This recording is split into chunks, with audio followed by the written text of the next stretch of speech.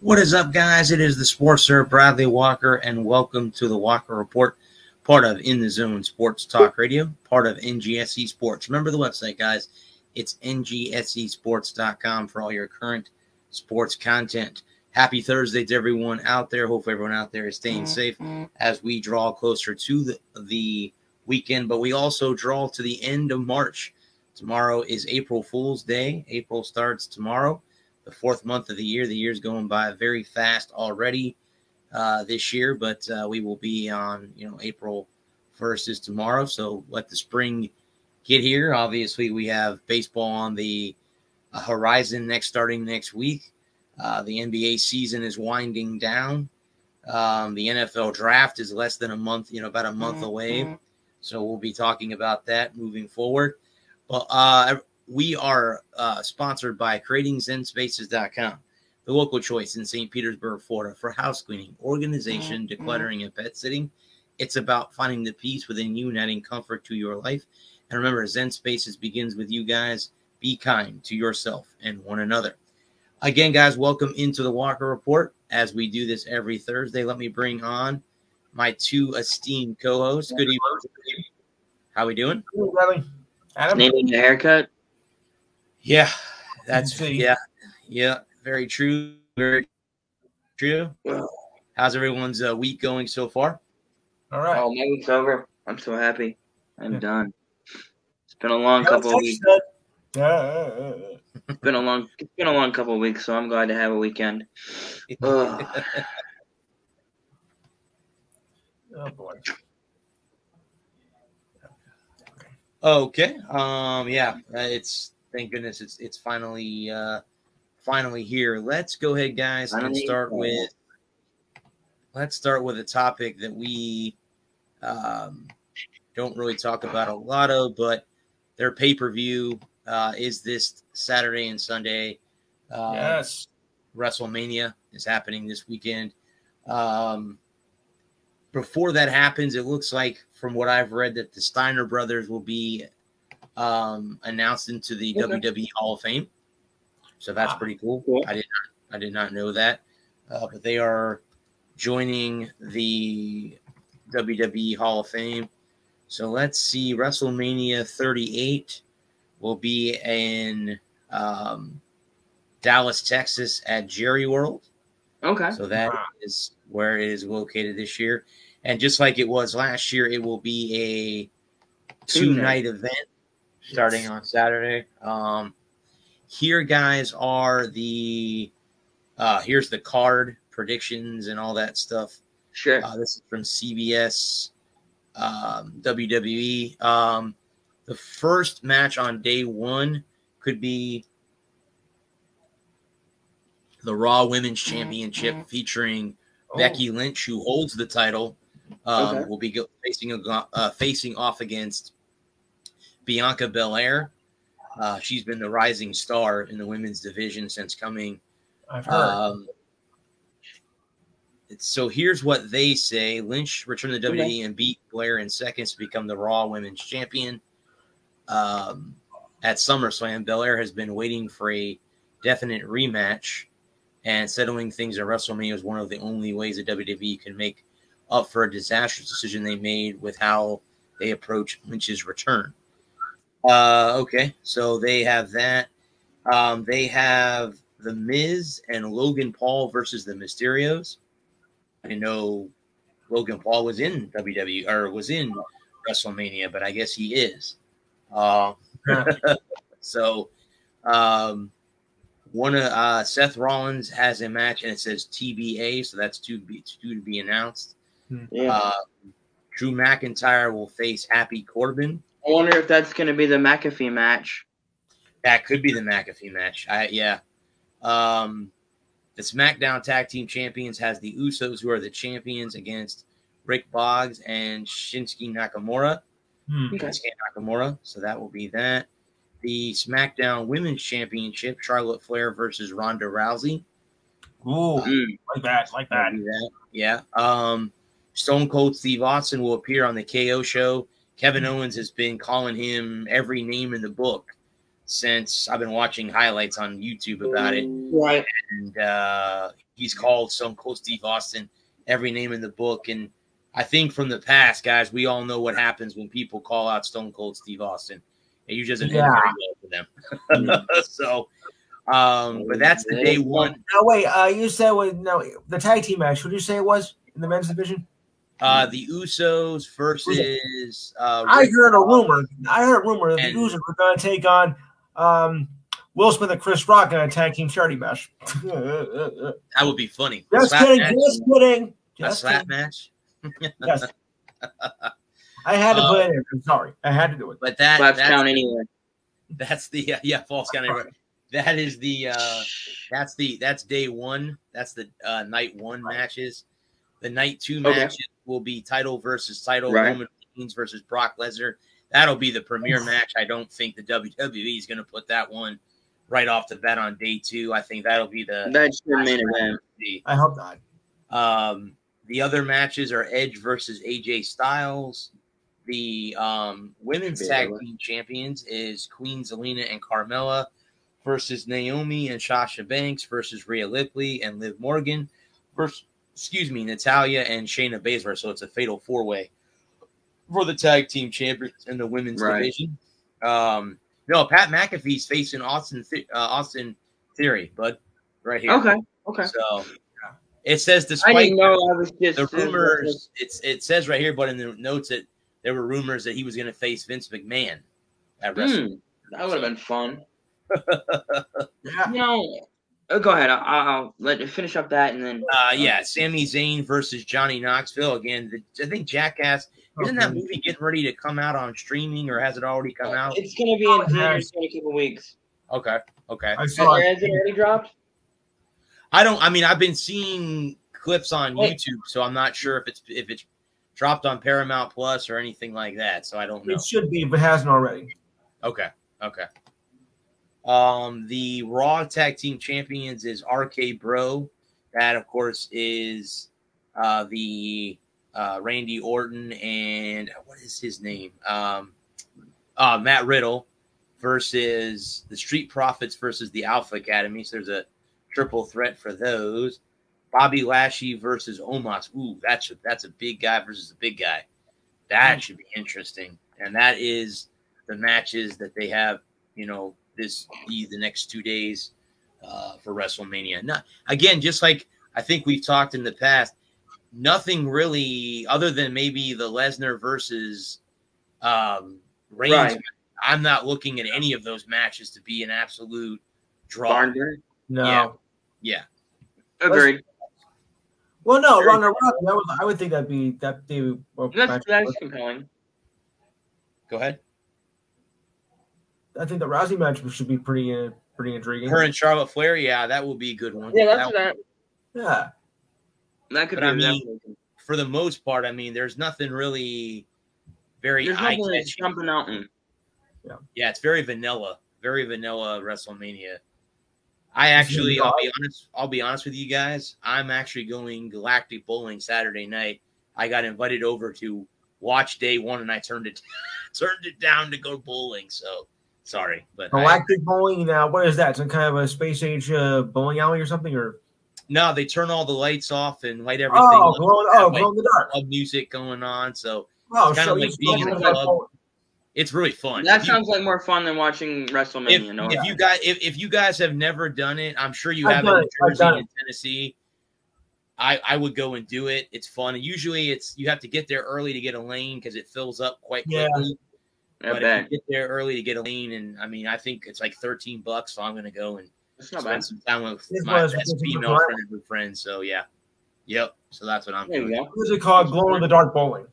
Go in the dark bowling. There's different terms for it. That's what we used to call it. Remember, this was back in the 80s. Keep that in mind. Right.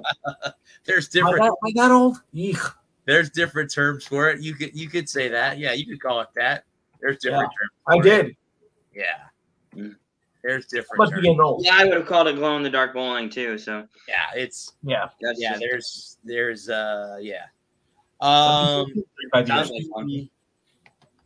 Let me. I don't know, but I didn't have any notes, but for for NASCAR this week. Where are they at? Are they? Oh, this week we're at Richmond. Richmond. Okay, so they're in Virginia. It's Sunday afternoon. I'm looking forward to. I like Richmond in the day. Okay. Let me look at one thing real quick. Talk amongst yourselves, real. Yeah. It says penalty number 23 team hit with suspensions. Yeah, they had a tire fall off. Hamilton and Logano anchor feature matchups. It's super hot, but it'd be nice. So let's see. It says qualifying order for NASCAR in Richmond. And it looks like it is as follows. And correct me if I'm wrong here.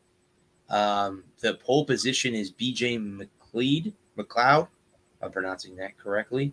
I'm not even sure if I'm pronouncing I think that's how they're going to roll them out for qualifying. Yeah, Corey LaJoy, Ricky Stenhouse Jr. That's the order they're going to take. Okay. It's the order they're going to take qualifying. Kurt Busch, Ty Dillon, Harrison Burton. Okay. So the penalties, Bud, with the tire, so did they lose crew members? What is it that? Yeah. The crew member is suspended 1 week, I believe. I'm not sure how. And then the crew chief is suspended for 4 weeks.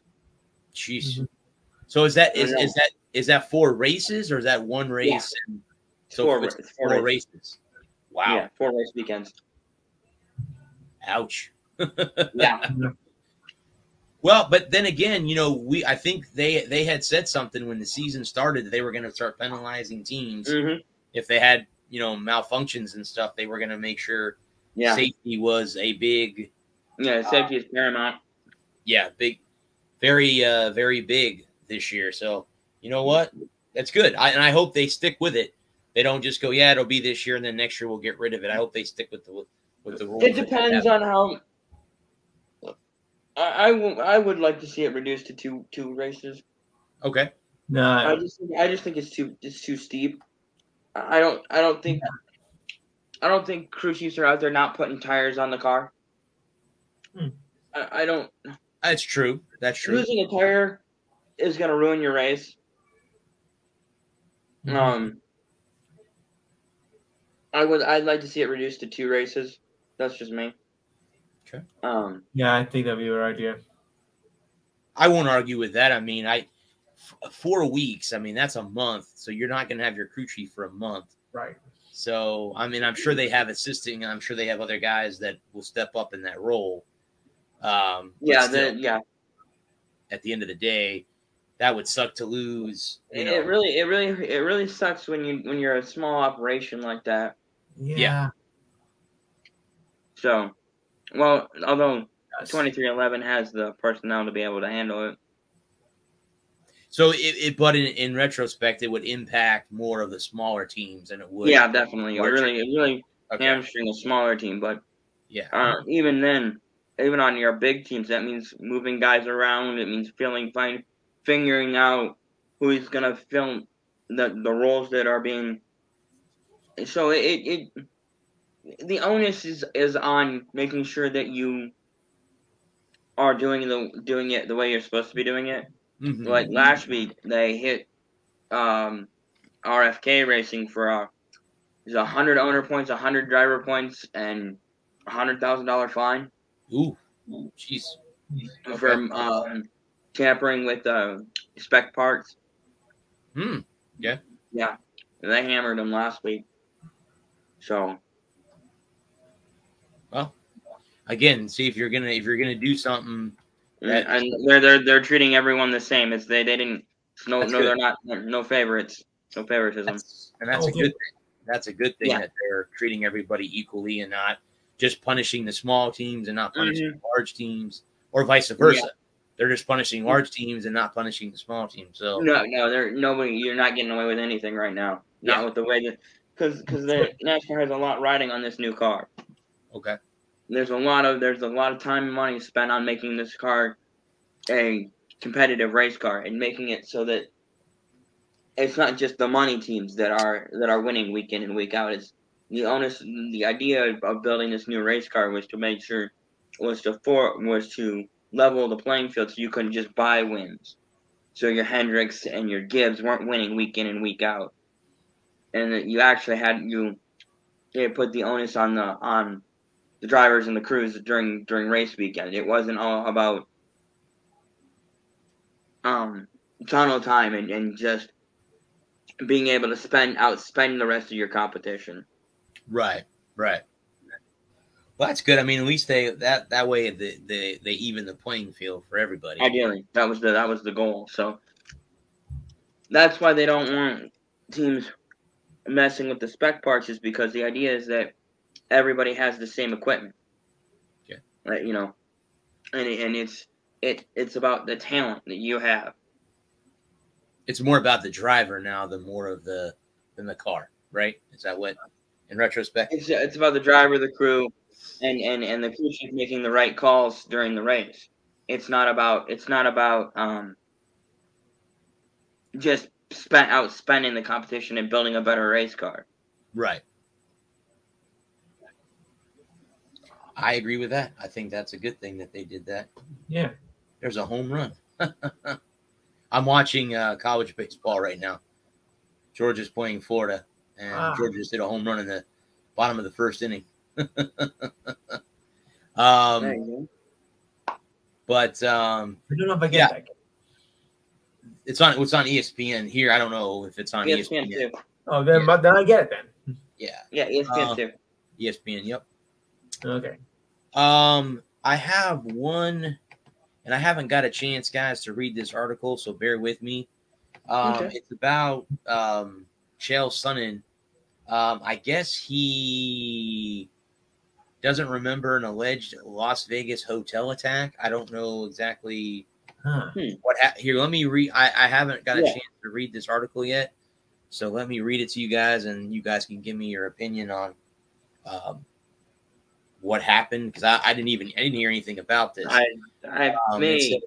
Sounds vaguely familiar, but I'm not 100% sure. It says former UFC fighter and ESPN analyst Chael Sonnen told police that he doesn't remember the incident in a Las Vegas hotel last year that led to 11 battery charges, according to the Las Vegas Review-Journal. Sonnen was charged with 11 counts of battery, including one felony battery by strangulation, last week after he allegedly punched or kicked 5 different men in Las Vegas on December 18th. Sonnen told police that both he and his wife had taken Ambien and did not have memory of anything. He also apparently asked the police if everyone was okay multiple times. His wife, Brittany, told police she was asleep the entire time, per report. It says Christopher and Julie Stuleplug filed a lawsuit against Sonnen on Friday, claiming that he punched them repeatedly without any provocation at the Four Seasons Hotel. Sonnen was allegedly choking Christopher while Julie continued to yell and scream for help. He allegedly threw her against a light fixture and punched her in the face.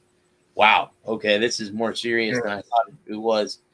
Sonnen was 31-17 throughout his UFC and Bellator career. He hasn't fought since 2019. I don't remember hearing anything about that, but charges are true. I mean, he's in a lot of trouble if those charges are true. Yeah.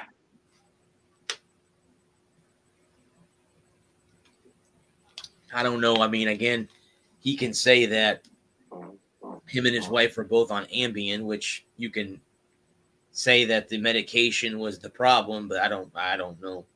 I don't know either. It sounds like an excuse. That's hard to. I mean, that sounds like an excuse. He's like, I don't remember. I was on Ambien. Yeah. Yep. Yeah. Right. Well, maybe he has that.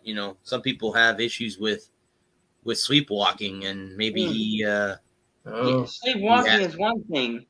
Sleepwalking is another. Yeah, that's what I mean. Because I've seen YouTube videos and stuff that I watched a YouTube clip one time. And again, this is not anything to do with fighting people, but I watched a YouTube clip where this girl was sound asleep, and her friend was with her. Her friend woke up in the middle of the night. Right?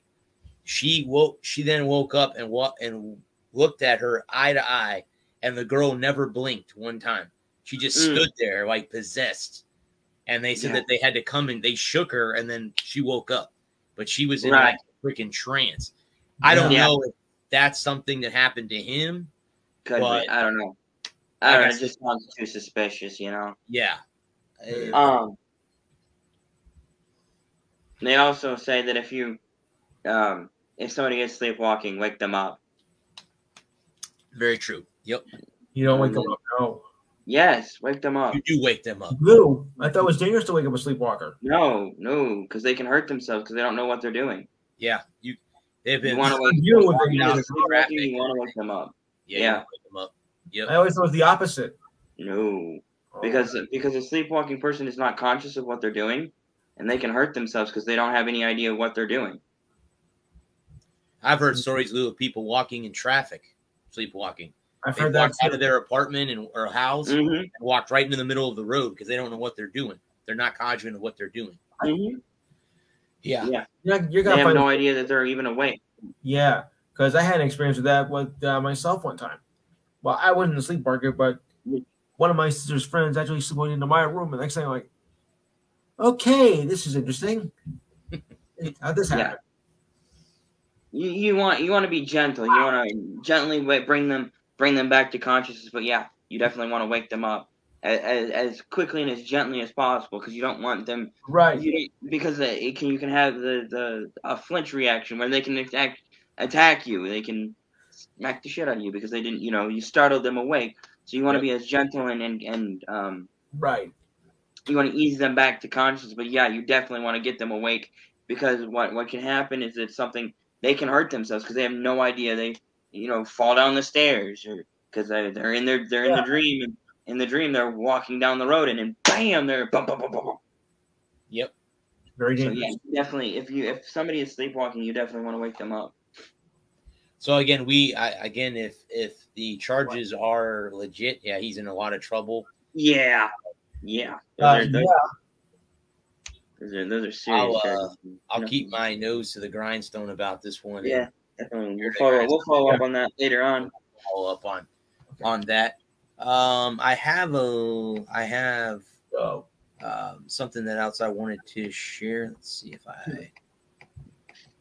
see something here. Well, we can do this. It looks like the U.S. men's soccer team did qualify for the World Cup. They did. Despite their loss to Costa Rica, they did qualify. Well, here's the thing. They had the goal differential, and the only way they were going to be, not automatically qualifying is they would lose by at least 6 goals or more. And there was no way that was going to happen. I mean, the U.S. is a long way in soccer. There was no way we were going to lose 6-0 for Costa Rica. So it was a 98% chance that we were going to, get in. I didn't say we were going to win it, but, it was a good chance. Win it if you don't make in this. Yeah. Can you guys name the year the last time they did qualify for a World Cup? Wasn't that long ago. Back in 2014. 2014, 8 years ago, they qualified for the World Cup. Yep, that was did not. 2014 was like 2 years ago. Yeah, how did all that time go? So they lost 2-0 to Costa Rica last night, but they still were like Lou said, due to the goal differential, they had to lose. They had to lose by 6 goals or more not to qualify for. Well, they wouldn't automatically qualify. They had to play in a playoff matchup against really. And if lost that, then it'd be curtains for you. You can't win it if you don't make it. Yes, right. Correct. But in their 14 games in this, free tournament, we want to call it, they had 7 wins, 3 losses, and 4 draws. So not bad. No, not terrible. Not bad. When is the World Cup again? Is it later this year? Yes. Or is it November. Okay. What's November. in Qatar? It's every 4 years. Yeah. But in the summer, it's like a broiling oven to play out there in that time of year. Right. So they sell for the cooler months. So instead of being a boiling oven, you'll be in the frozen tundra. Where is it this year? Qatar. Oh, good God! Yeah, you can't play that in the summer. No, they would die. They would die in that country. You're freezing to death. That had to have been 2020. It must have been 2020 right before the world ended, when that player had the heart attack. He came back. Did he really? That player came back. He made his debut the other day for Portugal, I think is the country he's originally from. Yeah. But he did make his appearance the other day for the first time since his heart. It happened on the field, if I remember, right? Yeah. He had a heart attack right on the field. Yeah. I remember me and Mandy had gone to go get lunch because I was spending the week with them, and we had gone into the restaurant to get some food, and we sat down and we were talking, chatting, and it was the stadium was real quiet, like, and I didn't know what was going on, and I found out later on that day he had had a heart attack on the field, right there on the field. Yep. Yeah. It's crazy. You're talking about the Euro Cup. I believe so. Yeah. Yeah, Euro Cup. Yeah, he did come back. He did come back. Yeah. It's crazy to think that, these guys, he probably in the best shape of his life, right? Soccer player, runs all day, every day, works out, eats a healthy diet, and yet he still has a heart attack at, 20-something. He was immune, Well, heart attacks can happen to anybody, any of us, at any age. Yeah. That's what's scary about it. Yeah. And it was still crazy to think that, somebody who's in shape and eats right and exercises has a heart attack, and somebody who smokes for 40 years and drinks like a fish and eats cheeseburgers for every meal, they'll die at 88 from natural causes. Yep. It's just crazy. Go figure. You never know, Well, like you said, look at Pistol Pete, another guy that, died on the court. Something like that. People. Did Pete Maravich die on the court? He retired the year before he died. Oh, did he? Okay, I could be wrong then. Okay. He was like, his dad died at 40, and he wanted to live into it. He wanted to live longer, so he retired, and he was dead within the year. Yeah, stuff like that. Like you think, athletes, like you said, they're healthy and they eat healthy, they exercise every day, and like you just said, it's not like these. We're talking about some guy in the 40s whose training regimen was, a hot dog and a beer. Yeah. Yeah. His definition of eating healthy was only having one beer. Right. It was funny. I want to switch topics. We didn't talk about. I saw this clip from Kobe, and he was talking about back-to-back games. Being on the road and having a game. Back-to-back games. He's like, I go out and I drink with him. I was like, yeah. He's like, when he's like.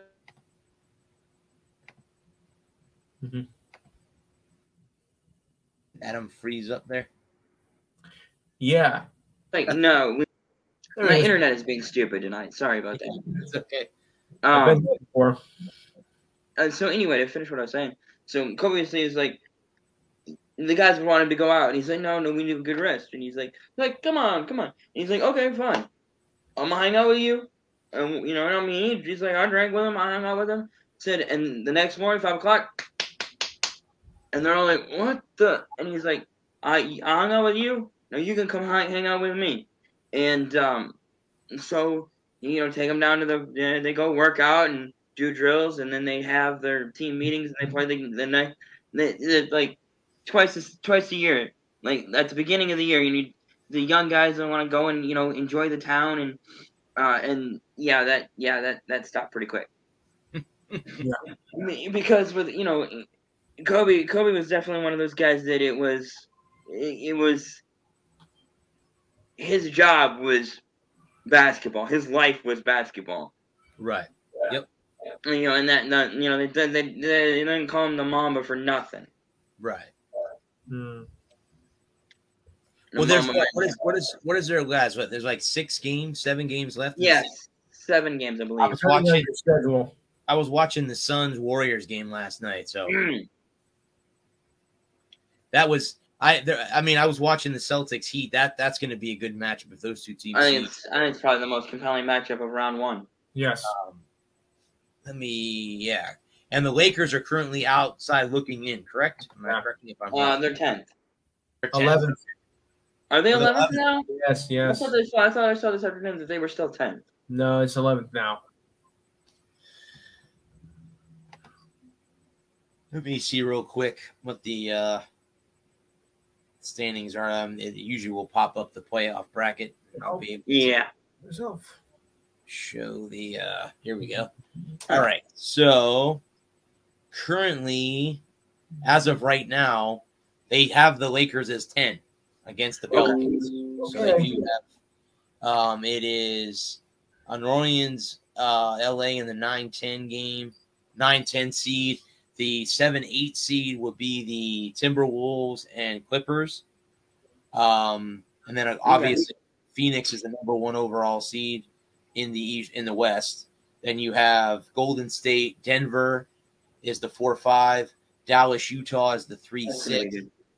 And then Memphis will get the winner of the winner of the winning of the Minnesota LA series goes to play in Memphis. The loser then goes to play the winner of the Pelican Laker matchup, and then that winner of that game goes to play Phoenix. So that's how it's the honor of playing Phoenix. Yeah, So I know. So who out of those four teams do you guys see going? Who do you see winning the 7-8? Do you see it the Timberwolves or do you see the Clippers? That's what I was thinking. It's one of those things that could go either way. Okay. It could. You say Minnesota? I think Minnesota. Okay. And then who do you like in the Pelicans-Lakers series? Depends on who's healthy. Okay. The way I see it, the way the Lakers have been playing, I don't know if they're gonna have enough to get past it. I'm gonna go upset and say the Pelicans. I don't even know if the Lakers are gonna even make that game. Anthony Davis is coming back, from what I heard. So I don't know when. I think they said Wednesday of this upcoming week. Okay. So at that point, it could be too late. Yeah, it could be very too late. It could already be too late. I don't know. I don't think that. I don't know. Let's see real quick, guys. How? All right. So the Spurs only sit about a game and a half or a half a game outside of that final spot. So the Spurs are the team that could be in there and the Lakers not. So it's a half a game difference between the two teams. And LeBron's out tonight. I think and he sat out last night too, did he not? Right. They're a half game up on San Antonio. Correct. Yep. No, I didn't see if Davis was out too. Well, we don't know who's playing Memphis and who's playing Phoenix, but how about who do you guys like in the Golden State Denver series, the 4-5 matchup? I'm gonna go with Warriors. Warriors, okay.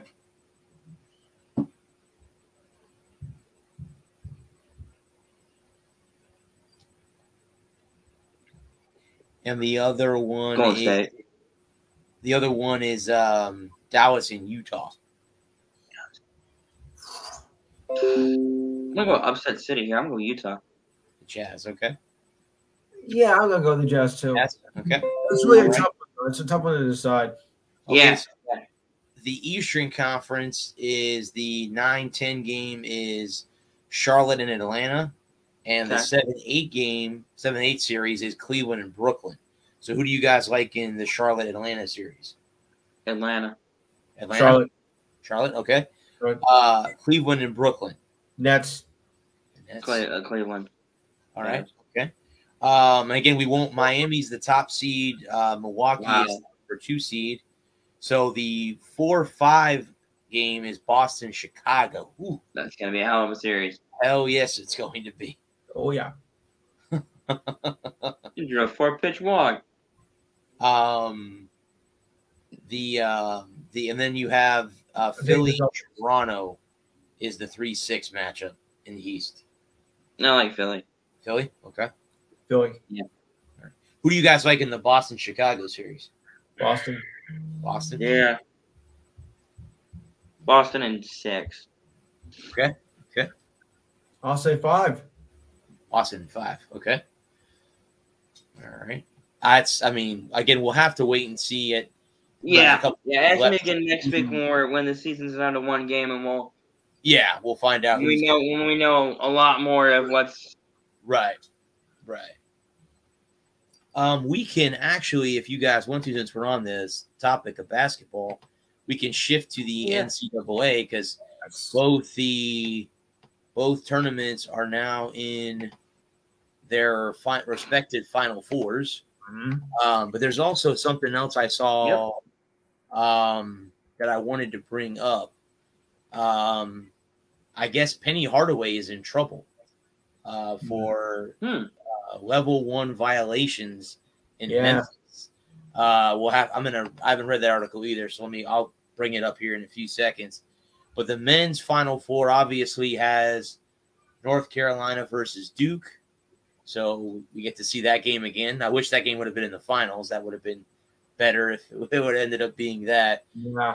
Villanova and Kansas. And we'll do like we do in college football here, guys. We'll go by the lines and stuff. So the Kansas-Villanova game has Kansas as a 4.5 point favorite, the over-under being 133.5. So what is your guys' take between Villanova and Kansas? Well, Villanova had a major injury one of their players, and that's going to be a big blow to them. So I'm going to go with Kansas. And I'm going to say it's going to be under 133. Agreed. Okay, so Kansas in the under. Jayhawk. I had the Hawks winning it all from the beginning anyway. And, of course, the other game is Duke, North Carolina. Wow. Duke is a 4-point favorite with the over-under being 151 points. God damn. Where are they getting these points?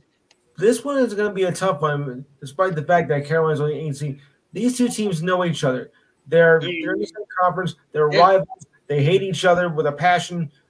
But this is going to be Coach K's last run, whether he goes to the finals or not.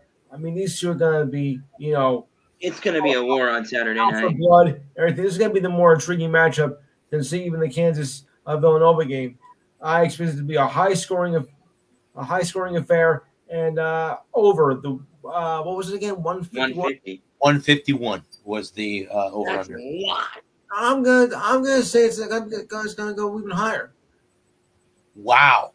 So you're talking 75, something like that. I'm talking about 84, 480, something like that. Yeah. Wow. That's a lot of points for a college basketball game. Yeah, but we're talking about Duke here, though. That's true. I think Duke rallies for one more. So you got Duke. Okay. Who do you like, Lou, in that game? I gotta give it to Duke. Duke. I think they rally for Coach K one more time. Oh, yeah. I don't know if they get it done on. I don't know if they get it done on Monday night, but they're gonna win. They're gonna win this one. I like Kansas guys in the first one, and the Duke North Carolina game. I'm hoping maybe I'll be able to watch it while I'm bowling on Saturday night, or I'll be watching my phone a little bit, paying attention to the score. Even on the phone, the pictures on the phone, that's not that good. No, but I will say that again. I think it'll be tight. I have to give the line to Duke, obviously, because it's Coach K's last run. I think they're going to win it, try to win it for him. They'll play Kansas in the finals. I don't know if they'll beat the Jayhawks, but at the end of the day, they're going to get there because they know it's Coach K's last. And you know what? They might just ride that momentum all the way through to a national championship and let him go out. Let him go out on a high. Let him go out on top. Mm-hmm. So that definitely. Because really, if you think about it, they got their asses kicked by North Carolina in the finale, right? His last regular season game. And ever since then, that team has had a fire under their asses, and that's why. Yeah. Now they're going to get revenge. Now they can get revenge against North Carolina when it counts. Now it counts. Now you knock them out. Now you don't have to worry about them now until next season. Yeah. But the Duke North Carolina matchup is like Ohio State and Michigan. They hate each other. Yeah, they despise each other. Chapel Hill and Durham despise each other. Tobacco Road. They. Yeah, it's one of the best matchups in college sports overall. Yeah. When it comes to college basketball, it is. It's North Carolina when it comes to that. Yeah, it's the ultimate college basketball rivalry game. Correct. The women's Final Four, I think they play. They play tomorrow night, right? Is that when they play? Sounds right. Yeah. Tomorrow night. Now it is Stanford UConn in one of the games. Yep. That I can remember, and let me pull up the. And then Villanova and somebody, or no, Louisville. Louisville and South Carolina. I forget who the other one is. Let me see what the betting gods in Vegas have for these games.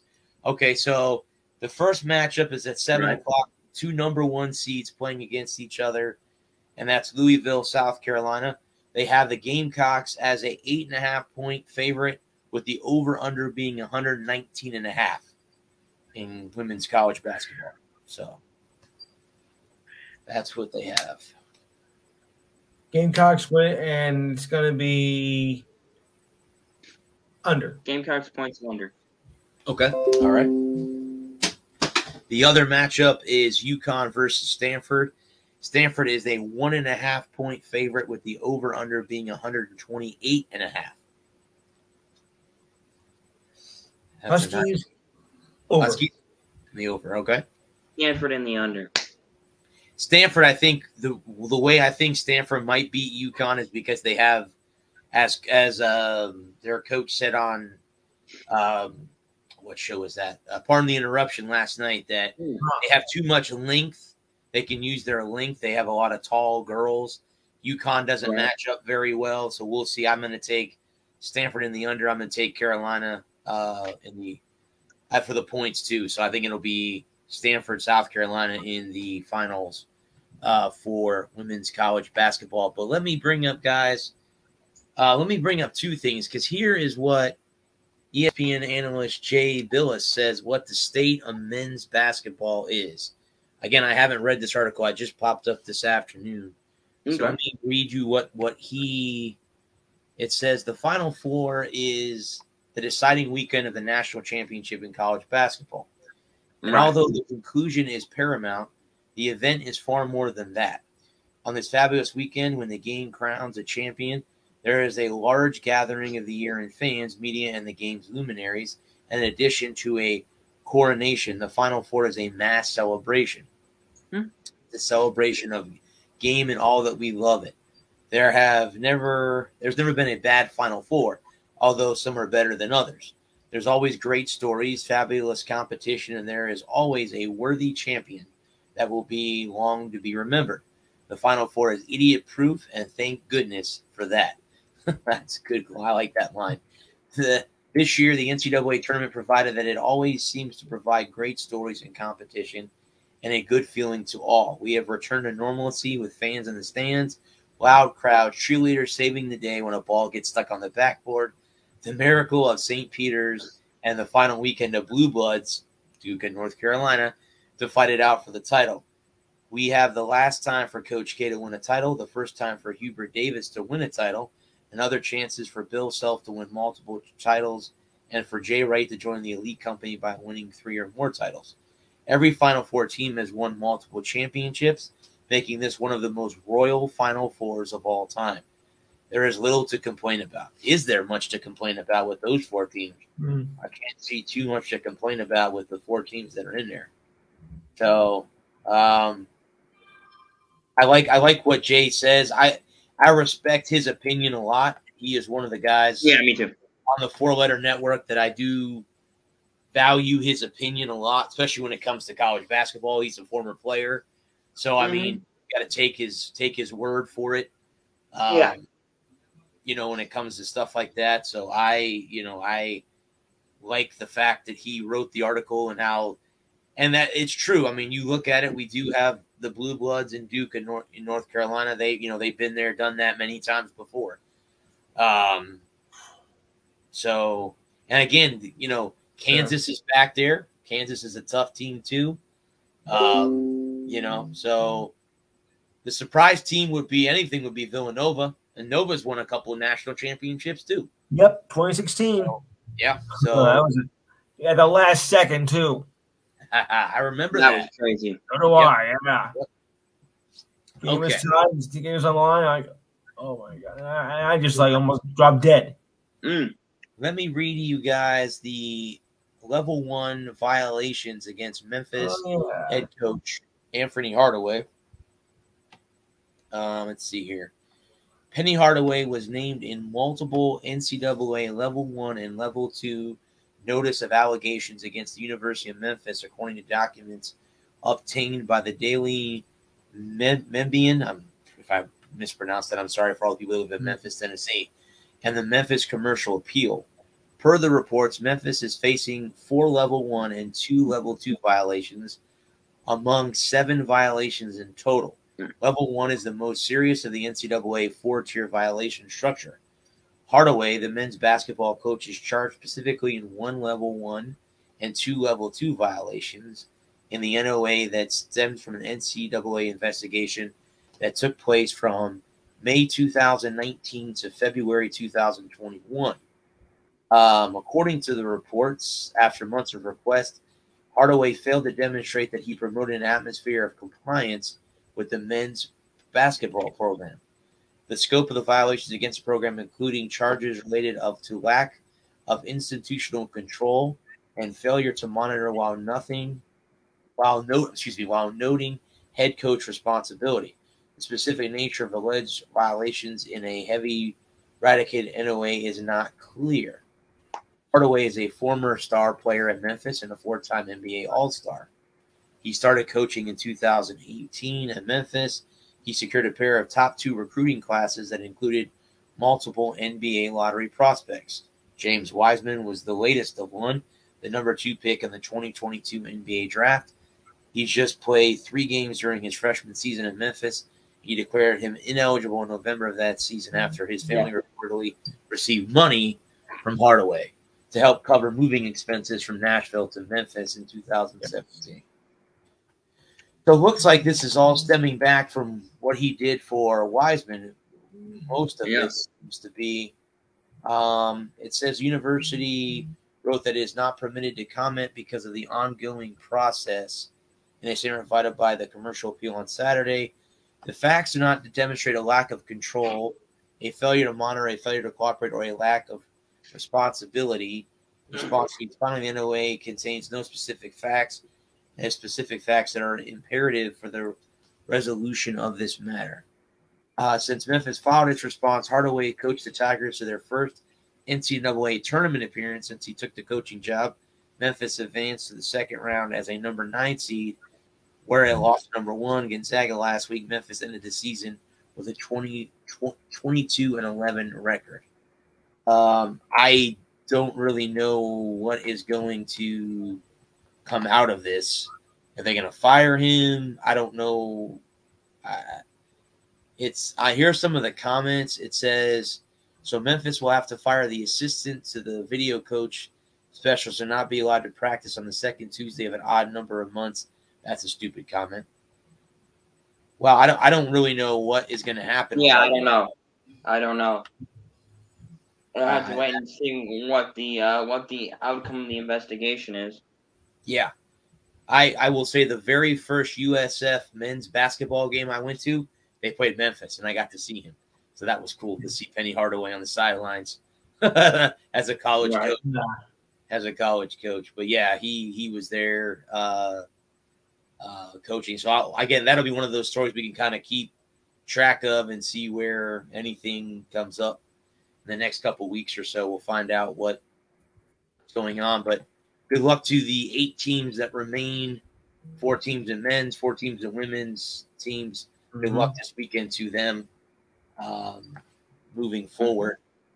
Let me bring in golf talk because there is a rumor circulating at Augusta National. And that rumor is that Tiger could be playing in the Masters. There is a speculation. Be remarkable. He did play a practice round. Rory McIlroy has come out and said that he wants to see Tiger there. I don't know, though, if he can handle walking 4 rounds on that repaired leg, though. I just... Well, he did 18 today. But 18 today. Now, that's not doing... Where's he going to be at tomorrow morning? Yeah, that's not doing 72 holes, getting up tomorrow and doing it all over again. You know, we'll see tomorrow. If he does another 18 tomorrow, and he doesn't, and he's not feeling it, he'll probably play. Yeah. But if he wakes up tomorrow morning and his leg's the size of a basketball, yeah. Then you got a problem. Yeah. But look, it's bad that Mickelson's not going to be in. I mean, not having Tiger, that would make it a very dull Masters. The Masters starts next week. Next Thursday is they tee it up at Augusta. So we can talk about that next Thursday during the first round. You can always you can always enter in, play a couple holes, decide whether he's feeling good or not, and withdraw if he's not feeling good. Yeah. Yeah. It's not like he's it's not like he doesn't have the money for it. Yeah, he doesn't need that. he has no problem in that. No, it's not like if he enters this and he doesn't make the cut. I would have to say I agree with Lou. If he does play, if he does come out after this injury and does play in the Masters, that would be cool. Either way, I think it's still going to be sold out. I know it won't be the same without him and Phil, but there's a lot of young guys on the tour, that will make it. Now, again, I know those two draw the most anyway, other than maybe Brooks Koepka and Bryson DeChambeau. They might draw just to see how they react to each other. But I mean, you got Hideki Matsuyama, who won last year. Right. Justin Thomas is a good player. Dustin Johnson's a good player. Right. Yeah. Spieth's another one who's been lingering for a long time. Xander Schauffele's another name that you can throw out there.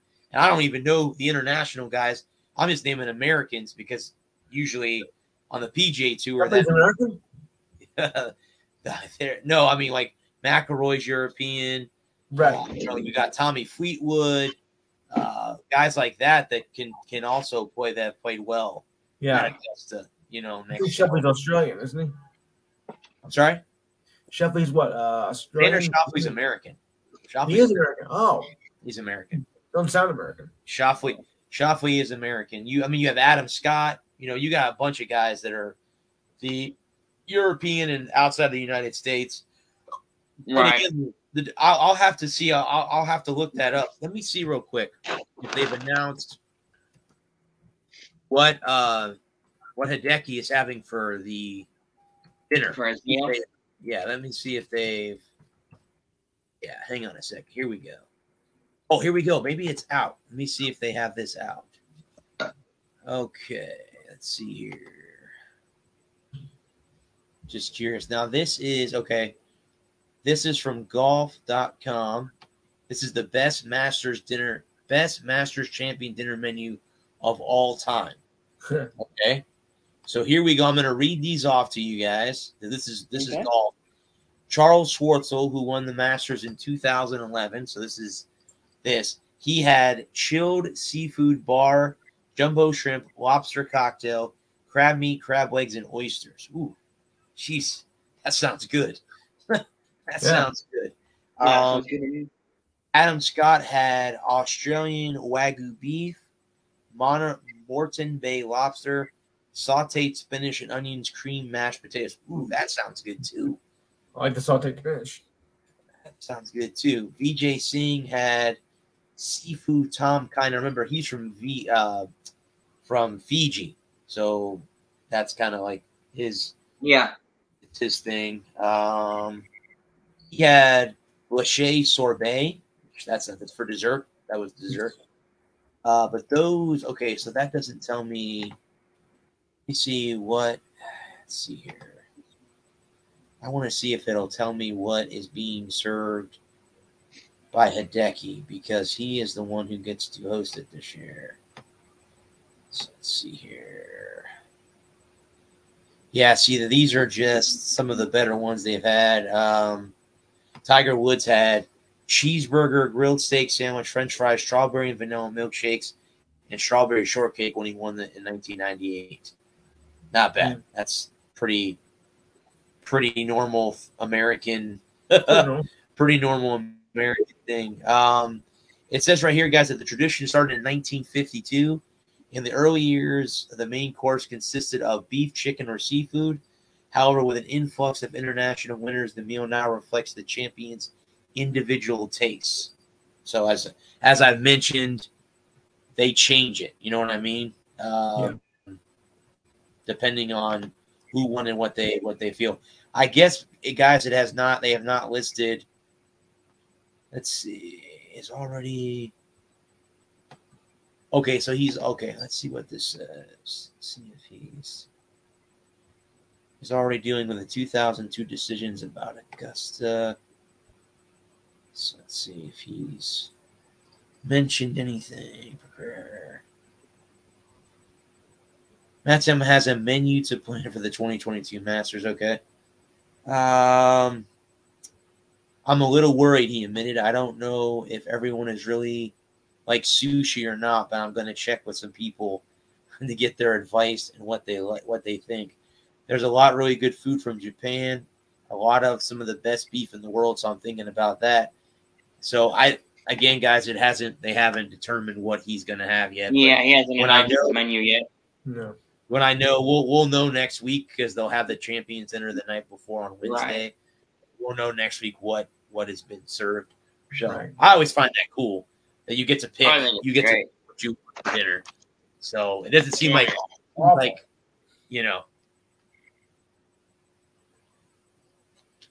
anything that you want that that is for your liking. Obviously, and I'm sure that you have people that if you pick an all beef and chicken and stuff, the people that are vegetarian, I'm sure there's a vegetarian dish that they can be served by the master chefs and stuff like that. So, but yeah, the other tour, the LPGA Tour, started their first major of the year today.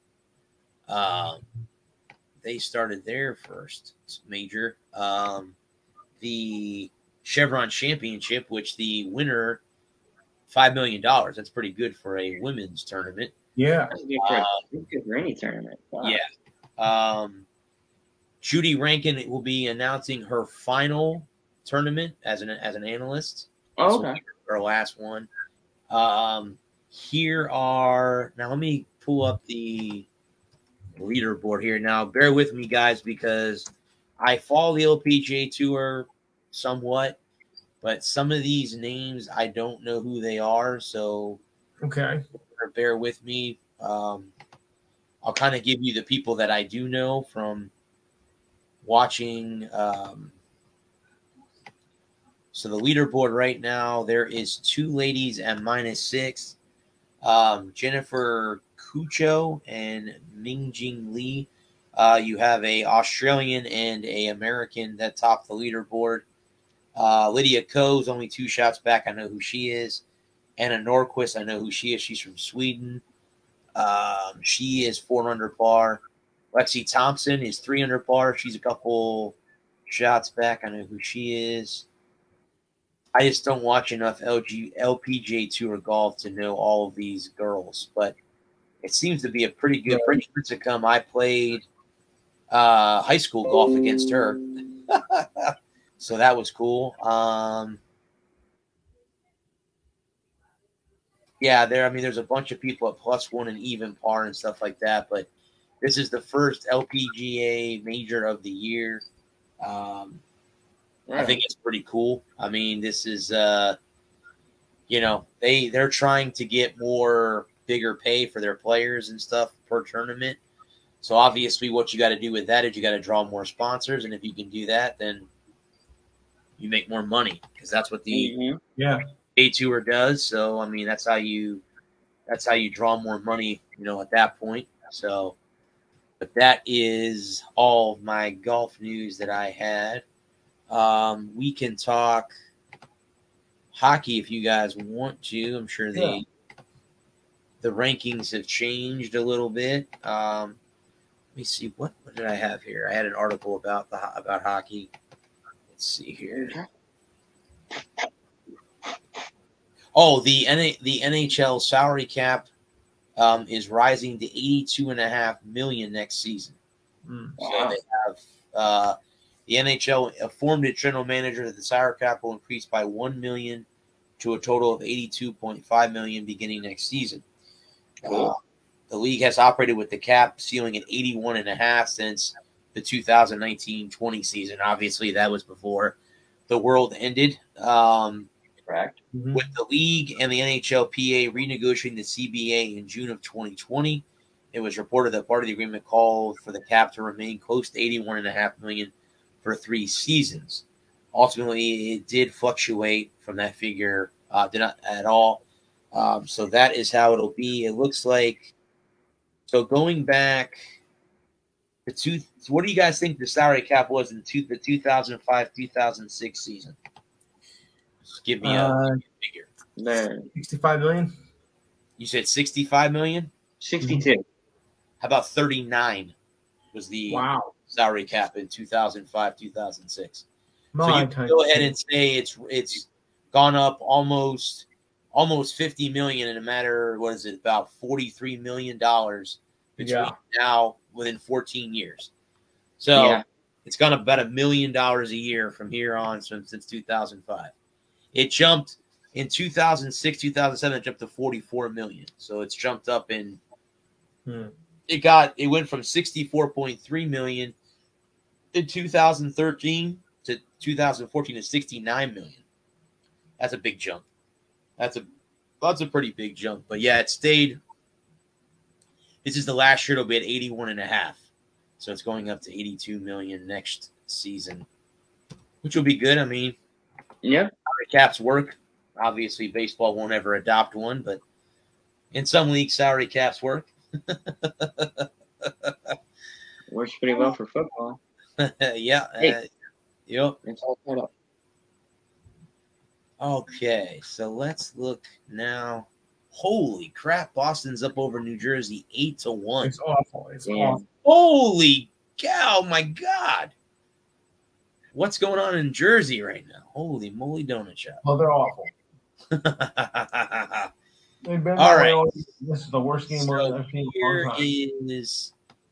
We all know. I think we've discussed this in the past that the Eastern Conference is basically locked. I mean, I don't think anything's really going to change. Carolina, the Rangers, Pittsburgh, and the Metro, Florida, Tampa Bay, Toronto, and the Atlantic, and the 2 wildcard teams are Boston and Washington currently, and Columbus can't catch them because Columbus is 15 points out right now behind the Capitol. I don't think that's going to happen anytime soon. Colorado is the first team to reach 100 points this season. It's them, Minnesota, and St. Louis in the Central, Calgary, LA, and Edmonton in the Pacific. And the wild card this is where it gets kind of dicey. You have Nashville at 82 points, Vegas at 78. Dallas is only 1 point behind Vegas. Winnipeg is only 2 points behind Vegas. And Vancouver is only 5 points behind Vegas.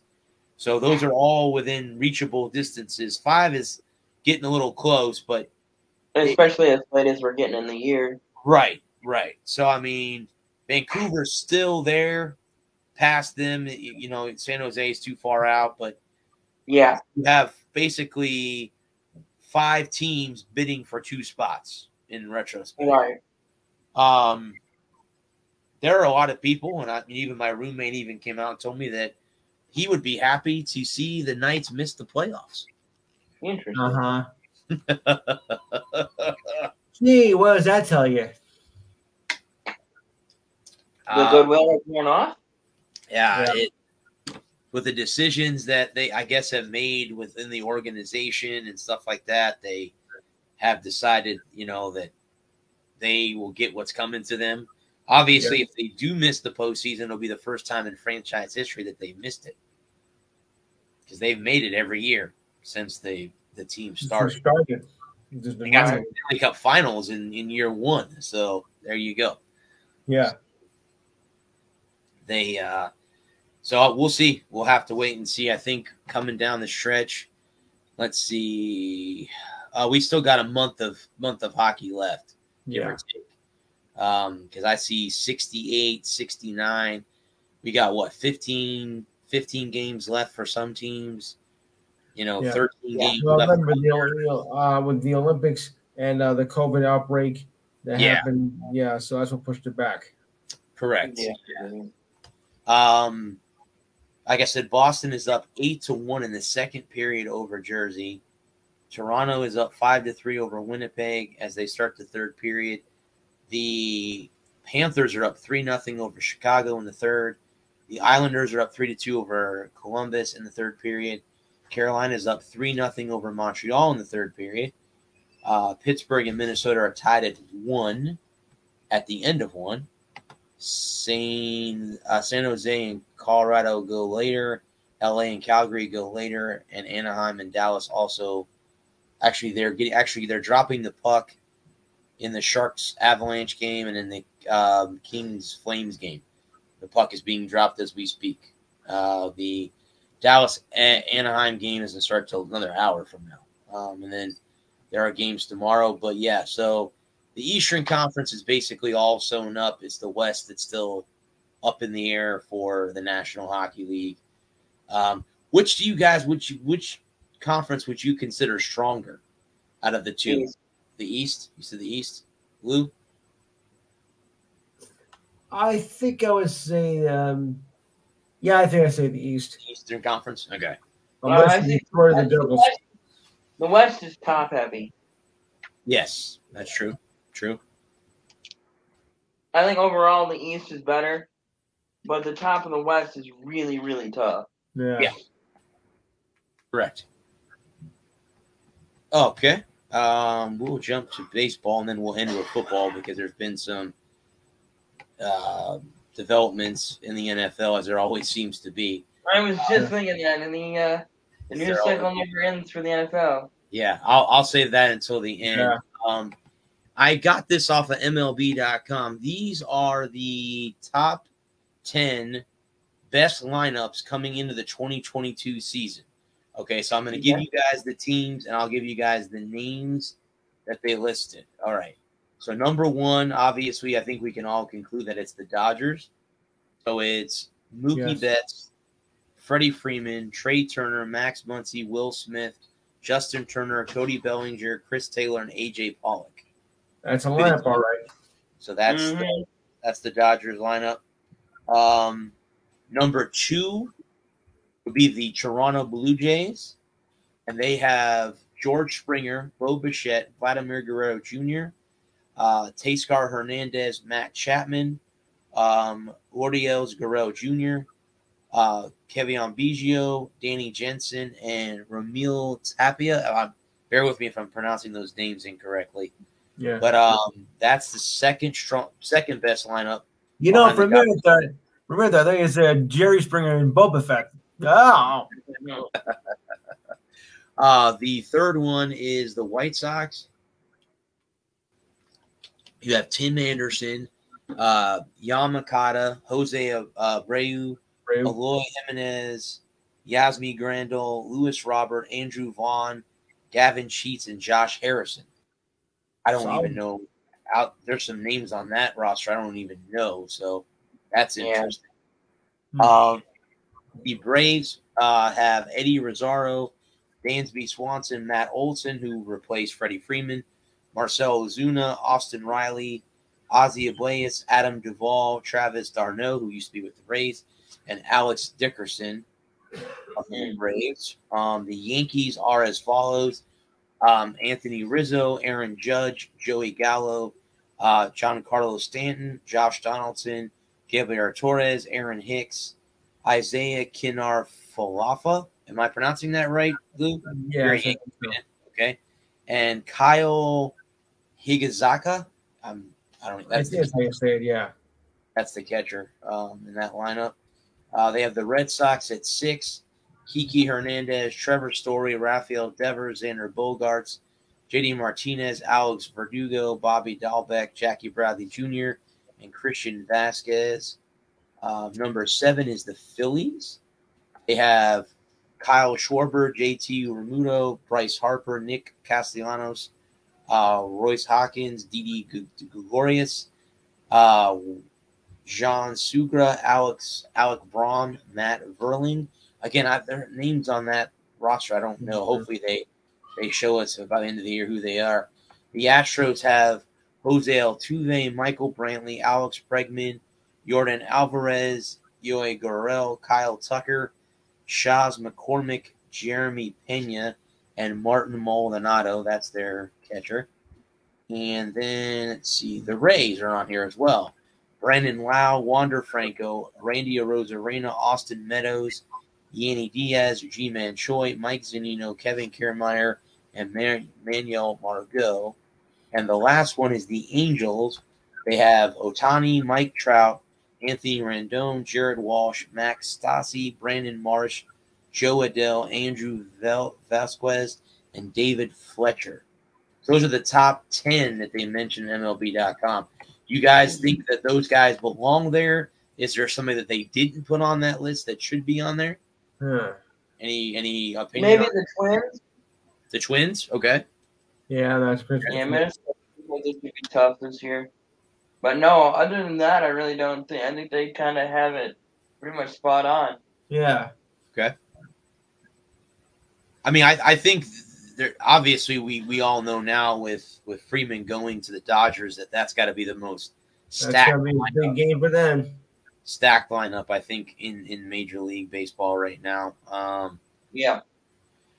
But there always could be surprises out there. I mean, Right. teams that aren't on that list that end up having great seasons, that lineups that we haven't heard of yet. That Yeah.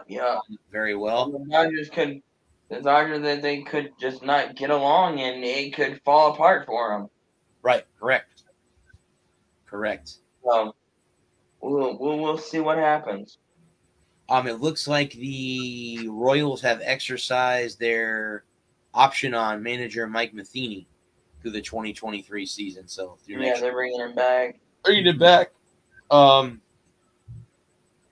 Brian Cashman amidst World Series drought for the Yankees, as the cheating Houston Astros are the reason why the Yankees are not. It was World Series. So it was that was the 2017 yeah. Loss to the Astros. Yep. If you listen real closely, though, you can hear the trash cans in the background. Well, so the season starts next Thursday? Is that right? Thursday, yes. Thursday. Okay. So, I know the some teams start on Thursday, some teams start on Friday. Next week, but again, that's something else we can kind of look at the scoreboard and I think we went through our predictions last week of how we thought it was going to stack out by the end of the season. Yes, but just like that, we can always, we could be wrong too. Things could go haywire, the completely different opposite direction too by the time it's all said and done. But I think we're all happy. I still think Brian, I think the commissioner needs to be fired. Rob Manfred needs to go. Oh, yeah. This season. Even though I know they got a CBA done, it took too long. Mm-hmm. He had something to do with that. You're lucky they missed a week.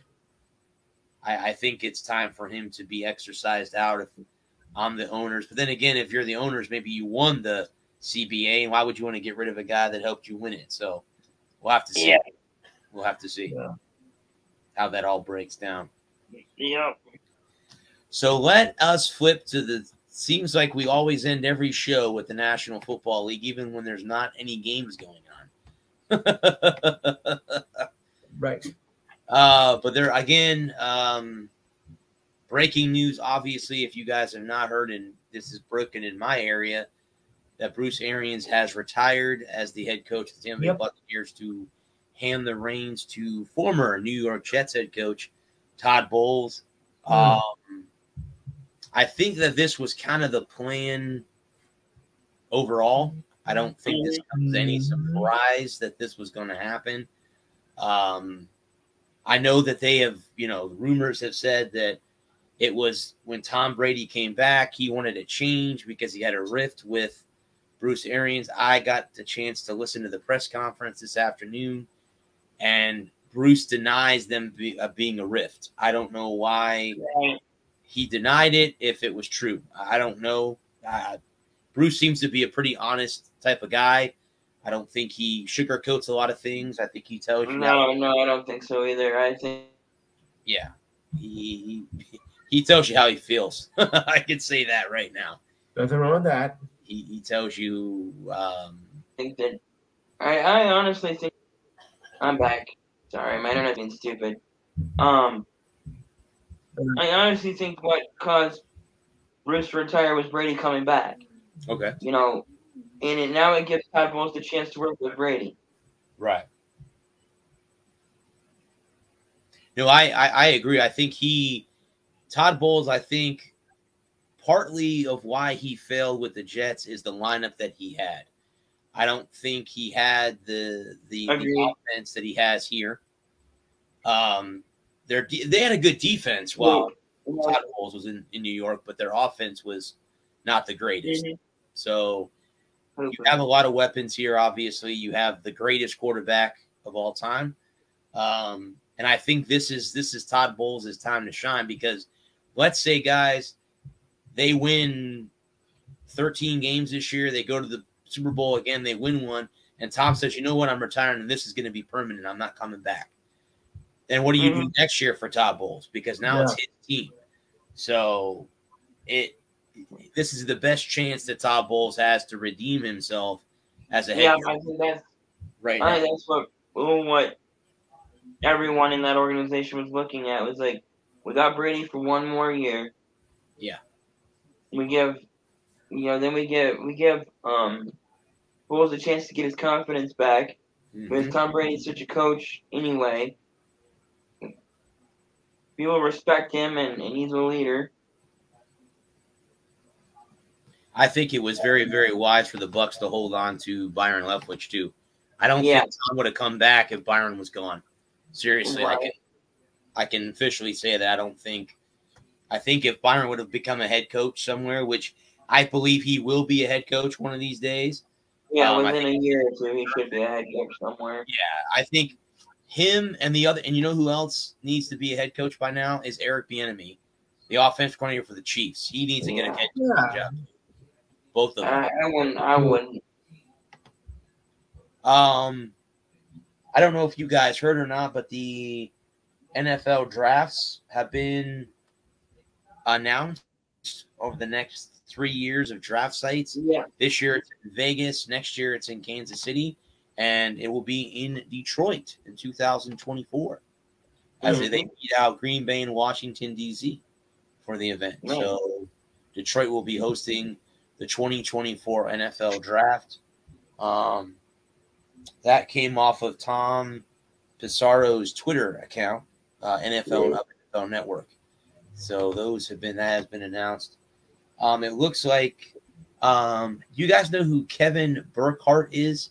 He's taking over as the Fox's #1 play-by-play announcer. Yeah, I've seen one. I saw that earlier. Saw that earlier in the week. Yep. Yeah, I've seen. Who is he? I'm sure I've heard of him before, right? Yeah, he's like second banana compared to Aikman and Schmuck. Aikman and Schmuck are going to be hosting Monday Night Football from here on out. Now, there goes the neighborhood. Burkhardt has the beloved former New York Mets reporter for SNY. Yeah, that's in my area. Okay. Burkhardt's booth partner Greg Olson is reportedly a leading candidate to move up with Burkhardt into the #1 team. Olson said on Yahoo Sports The Rush last week he would love to make the announcement he was joining the #1 team, but we're not there yet. Okay. NFL broadcaster booths are undergoing major shuffle. Big names leaving for other companies and massive paychecks. Yeah. Al Michaels, the iconic NBC figure, is now with Amazon Prime Video for their Thursday Night Football broadcast. He'll partner with Kirk Herbstreit, who is still under contract with ESPN, but can call games for other networks. Chris Collinsworth, who I can't stand. Nobody can. Michael's former partners remaining at NBC on Sunday Night Football, or Mike Tirico will move into Michael's spot. Oh, I can't stand Mike Tirico either. Burkhardt, 48, was a used car salesman in New Jersey 2 decades ago before getting his initial break with the WCBS and WFAN radio. He did updates as a part-time worker in 2004-05, while the boss at the Chevy dealership allowed him to work flexible hours. WFAN hired him as a full-time after 7 months of the car gig to pay his major bills. He eventually landed in the SNY in 2007. Booth icons as Gary Cohen, Keith Hernandez, and Ron Darling with the Mets. Wow, that's cool. Burkhardt joined Fox Sports in 2013, in the position hosting the World Series. He graduated from William Patterson in 1997 and called minor league baseball games right out of college. Okay, so I think I know who this guy is. So do I. Looking forward to some new blood as being the number one team for Fox moving into all the Tampa Bay games are on Fox. The Bucs games are always on Fox. So we'll see if they're the ones that are the number one, depending on who's on Fox that day. It looks like this is from Ian Rappaport. The Eagles and Colts proposal has they're going to make the overtime possession. Both teams get it in the playoffs as well. They changed the rule. Did you guys hear that? I did. Dumb. They made that rule permanent in the playoffs. Both teams will possess the ball. Yeah, both teams get a possession no matter what. Correct. Yep. No matter what happens. If the team scores a touchdown or whatever, they still get the other team still gets to possess the ball. Somebody mentioned on the radio the other day that it's the Josh Allen rule. Yeah. Because they had a complaint there, they say, we need a chance to do ours. Shut up. Don't be, because you had to be a wuss and complain to the NFL owners that, we need to make this fair. It's football, people. Fair. But don't forget, after each team possesses the ball, after that, it is sudden death. Yeah. Right. I'm good with it. I like it. Both teams, it really changed, Now you have the option of getting after it and trying to end the game right there. Trying to make that big play and end the game right there. Now you have so many questions, and now it makes overtime and that much more compelling. Do you take the ball first? Do you go on offense? Do you go on defense? Do you want to score? Do you want to try and stop them from scoring? It all depends on how you're playing going into overtime.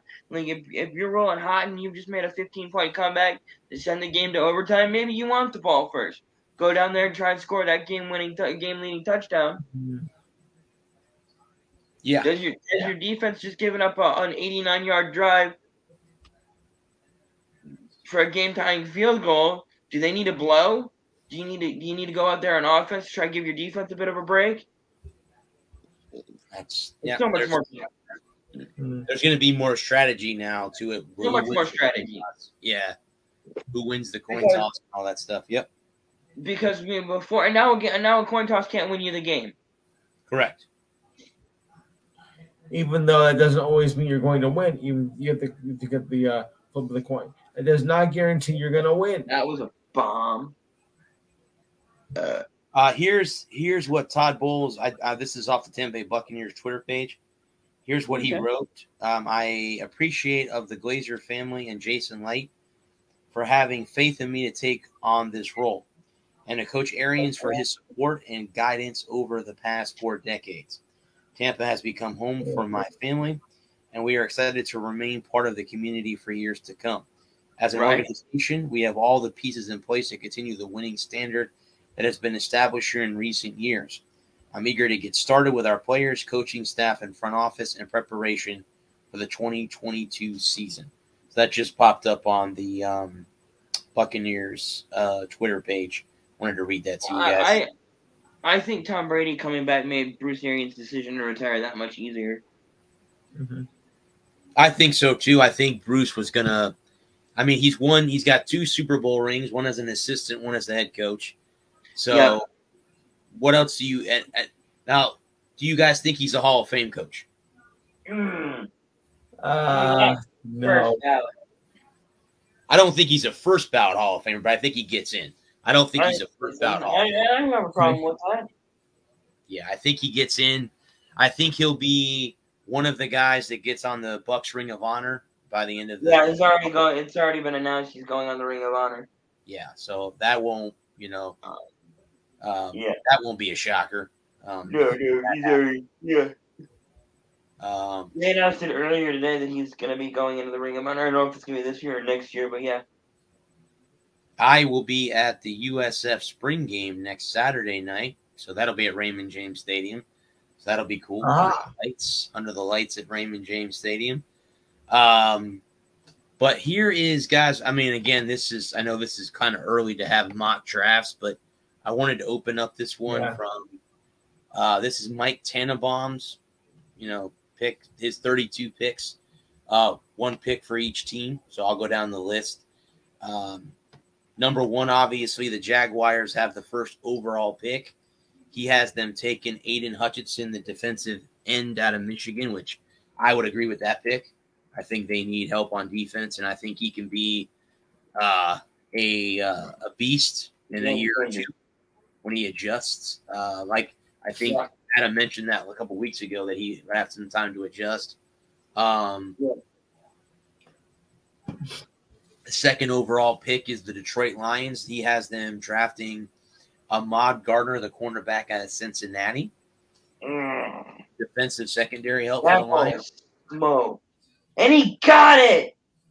Yeah, I saw that. Good catch. The Houston Texans take safety Kyle Hamilton out of Notre Dame. They need all kinds of help in Houston. So you got to start somewhere.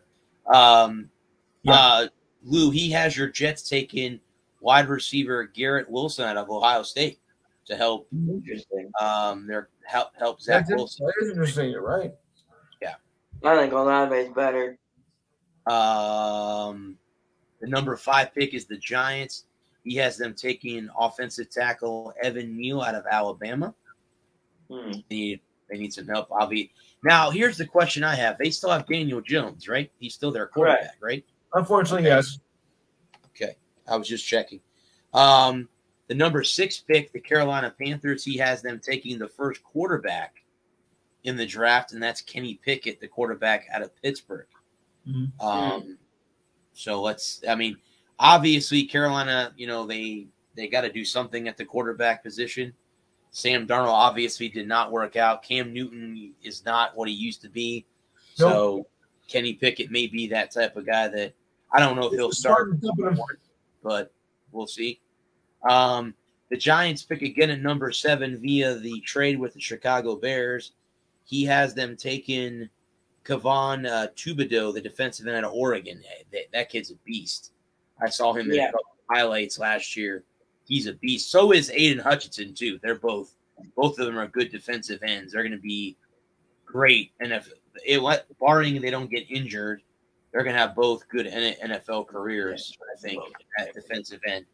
The number 8 pick is Drake London, the wide receiver out of USC, going to the Falcons. Obviously, Marcus Mariota will be the head honcho because it's not Matt Ryan anymore. The Seahawks get the 9th overall pick via the Broncos. He has them taking Akeem Nkwonulu, the offensive tackle from NC State. Obviously, they need offensive line help in Seattle. I can see them moving up to get Pickens, too. Okay.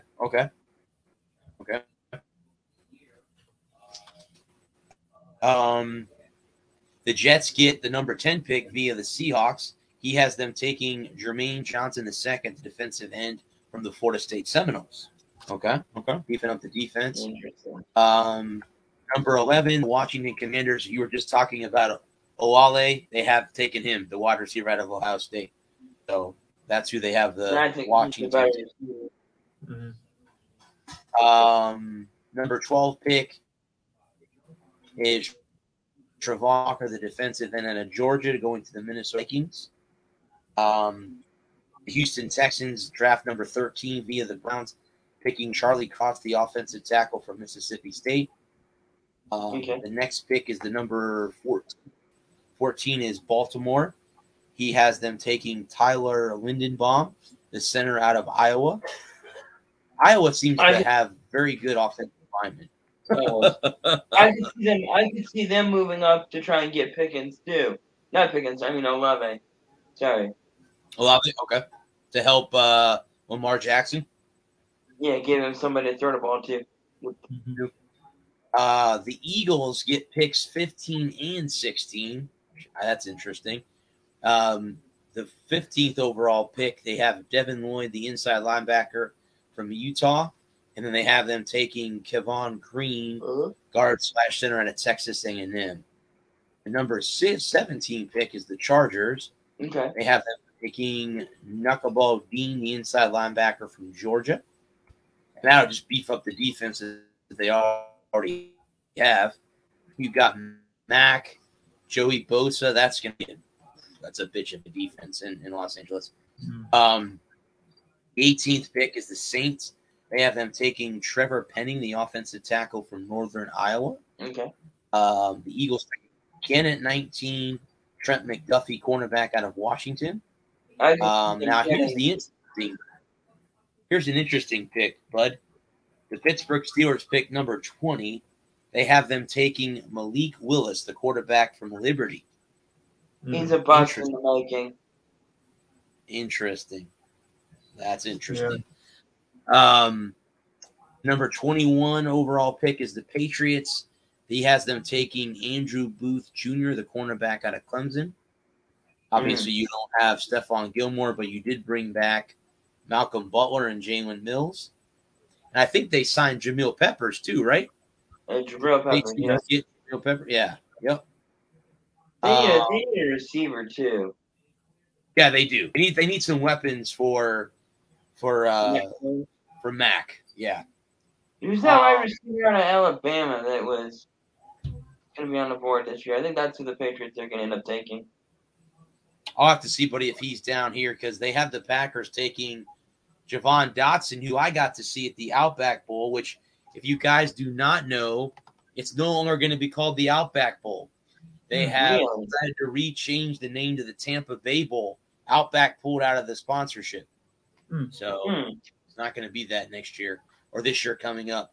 They have them taking Javon Dotson. He's a good one. I don't know if he played in the Outback Bowl. He may have sat out, if I remember right. I don't remember. Major player that Penn State was missing. He has the Cardinals at 23 taking David.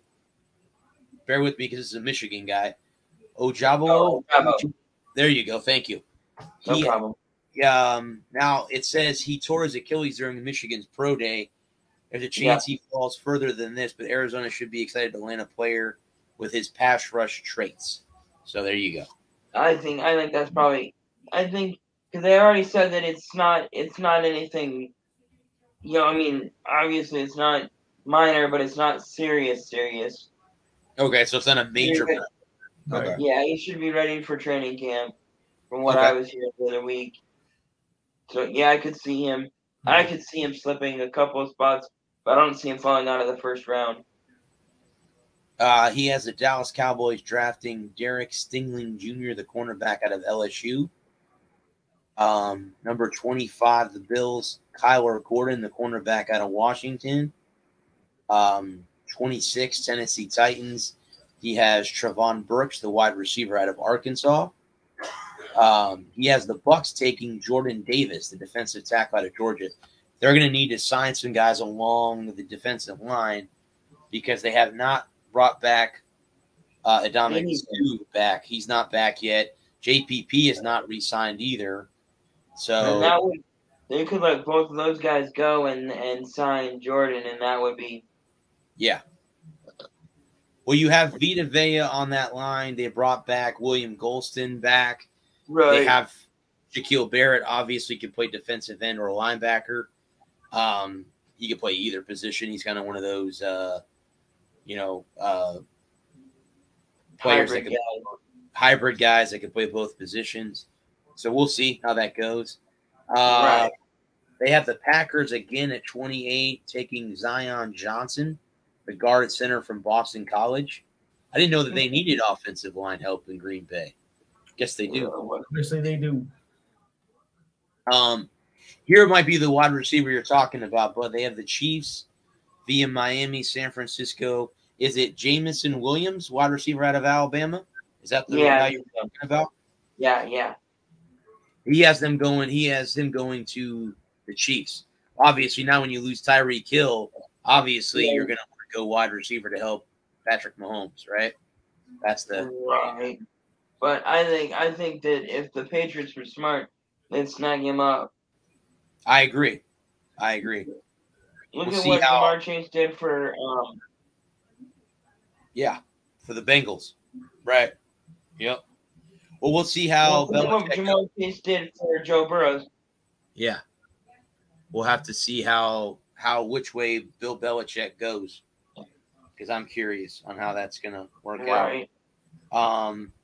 The Chiefs take the 30th pick. He has them taking Arnold Ebiketie, the defensive end from Penn State.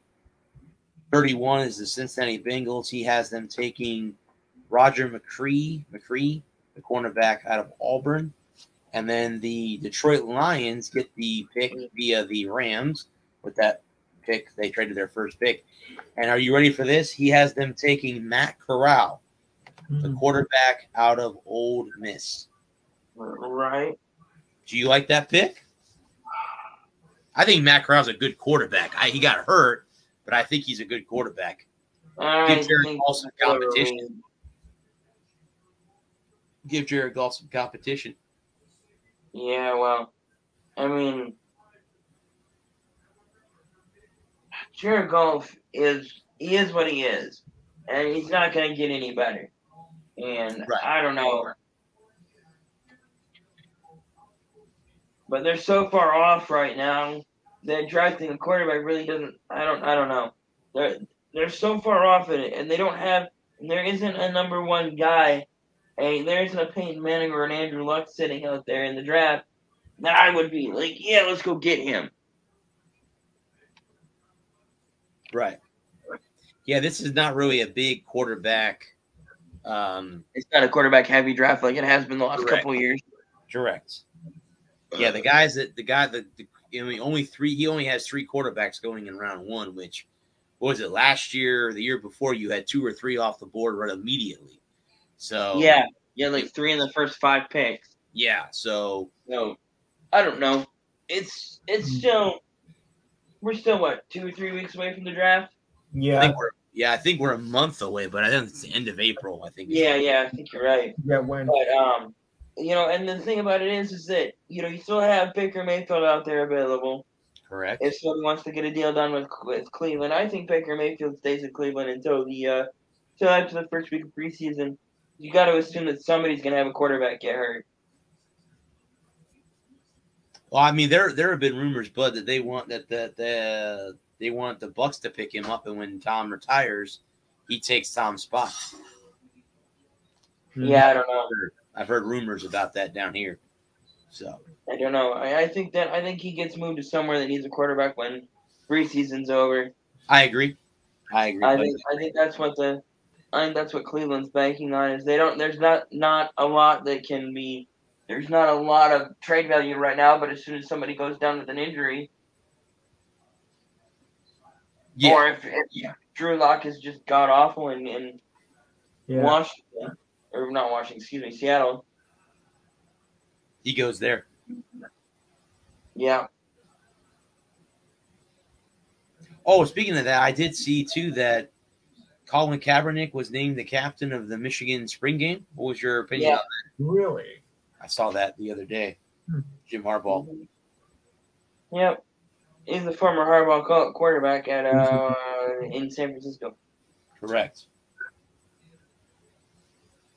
When is your spring game? But is that coming up next week? Coming up next week after next. I'm not sure. Hang on a second. Okay. Let me look that up real quick because I'm curious. Like I said, I know USF's is next Saturday. I'll be there, whether I'm in the stands or I did apply for credentials, so we'll see if I get them or not. It looks like it is actually, but it looks like it's this Saturday. I was thinking that. I wasn't sure.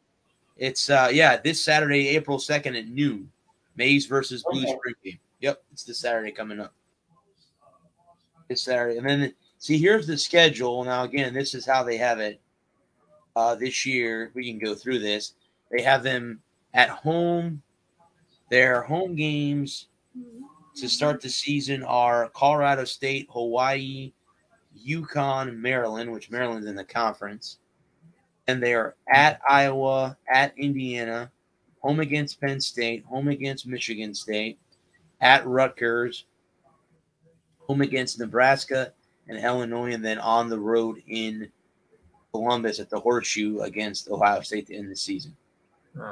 So that's how the Michigan schedule is laid out this year. Yeah. Well, it depends. We need defensive lines. So defensive lines was half as good as it did last year. We should be in the thick of it. Do you think, Bud, that they have a shot at running the table? I do. But the one game, now that Harbaugh has gotten over the Buckeyes, he's got to beat Michigan State. That's the team that's still left on the schedule that he's had trouble against. He needs to beat them. And he's at home, too. It's a home game this year for them. So, I think that might be the game. Penn State's always tough. I don't – you got them at home. You got them at home. That's good. You're not in Happy Valley. So you're not in Happy Valley playing them. But, I mean, you guys should handle Nebraska quite well. Illinois, you guys shouldn't have any problem against those teams. Right. Iowa's always a pest. Yeah. They don't go away. Iowa's a pest. Maryland should be no problem. That's your homecoming game. Right, yeah. Yeah, no, I definitely can see us being 11-0 going into Ohio State this game. Yeah, I think of course Michigan State gives us fits, but then again, that's just what it happens in college football is your rivals are going to give each other fits. Yeah, correct. Yep. We are actually 1 day, 14 hours, and 17 minutes from kickoff for the Mesa Blue game. Yep. Spring game. Yep. Yep. I believe I can pull that up. I know the USF schedule's up, so let me pull it up. I know USF travels this year to Gainesville to play the Gators in the Swamp. I know that was part of the green and gold game is next Saturday at Raymond James Stadium. During the halftime, they're having a alumni flag football game. So that should be interesting. They have. Sounds like fun. Yeah, that's what's happening at the half. Like I said, I talked to Ralph Garcia on the phone. He's like, "No, you're not going as a fan." I said, "Well, I already got a ticket. It's free. It didn't cost me anything. So if you're going to go as a credential member," I go, "Okay." And my neighbor happens to be a photographer, so I may have got him a credential too as a photographer. The Bulls open on September 3rd at home against BYU. Then they play Howard University. Then they're at Florida, at Louisville. Those would be two tough games. Home against East Carolina, at Cincinnati. That'll be tough. Home against Tulane should be interesting. At Houston, at Temple. They beat Temple last year. Home against SMU. at Tulsa, and then they're home against Central Florida at the end of the season. So I don't know. I hope that they win more than 2 games. I had them at 4-7. Yeah, I mean, I would. It would be great to see them win 6 games. I don't know if there are 6 wins on that schedule. I don't know either. But I had that 4-7 with the UCF game pending because rivalry games are always wild. Right. They almost beat UCF last season too. So. They almost beat them in back-to-back seasons. Right. Correct. So it's crazy. I don't think that there's any reason to speculate that this year ain't going to be any different. Yeah. Well, I mean, the obviously the question. I mean, the BYU game will be a question mark because I don't know how they're going to come out. They may come out great or they may come out flat. And BYU is a team that flat. It could be flat too. I don't know how they. I have them losing to BYU. Okay. The Howard game, I'm not too worried about that game. They should win that game. I got to start for Howard. Poor guy. The game against the Gators, I don't see them winning that game. I know the Gators have a new head coach. That would be a big upset if they can pull, especially in the swamp. Oh boy, that would be huge. Now, you want a swamp coming to the Meadowlands? That's a swamp in itself. Here's the question. I was asked if I go as a credential member for USF and somehow they pull that upset, I guess I get out of the stadium early, right? I get out of there before I get tired. Bro. Might be a smart move. I'll be for that day. The Louisville game, how do you have that one, Bud, going? That's up in the air for me. Louisville's interesting team every year. It just depends. Yeah. USF might be able to get an upset on that. Louisville. You got Louisville? Okay. I don't know. Well, I mean, I'll be able to kind of tell you guys how I feel about the team more.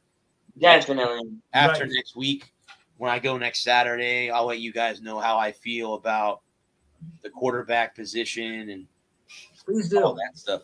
Yeah, next week. The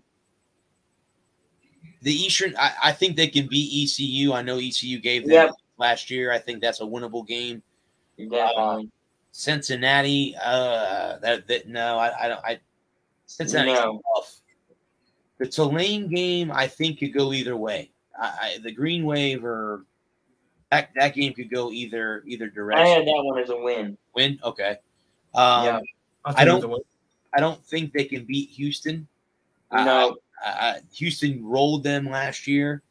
I think they can beat Temple again, even though it's on the road. Okay. Yeah. The SMU game, I don't know. Mustangs are tough.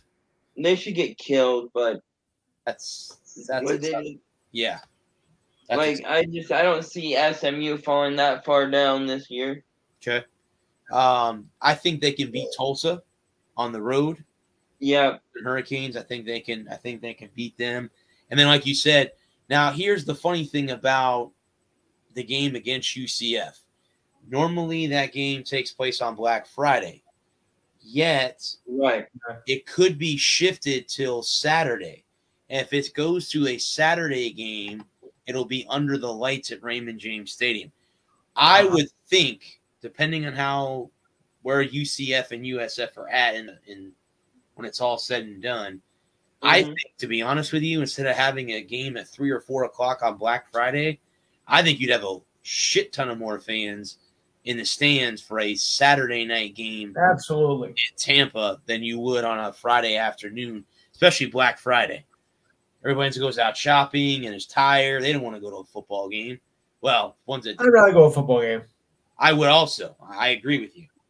I think it would be better if they move that game to Saturday night. I mean, trust me, as a media member, I don't care either way, but I would rather have it Saturday night under the lights, to be there. This will be my 4th year covering them, and I've only been to one USF UCF game.